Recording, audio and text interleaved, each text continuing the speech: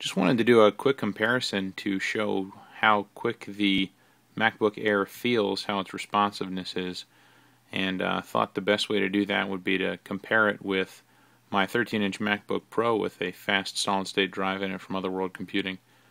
Both of these machines are very quick, feel very fast. So we're going to compare boot times here. It will load OS X and it will launch Word, Excel, and PowerPoint.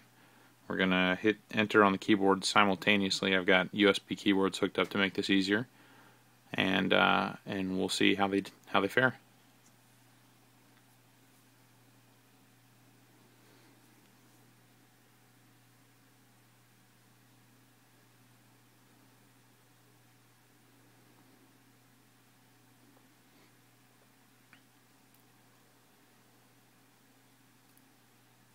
So as you can see, about dead even. The MacBook Air has got a much slower processor in it, and it's got half the amount of RAM that the other one has. That having been said, in everyday normal usage, web browsing, word processing, and whatnot, it's quite fast.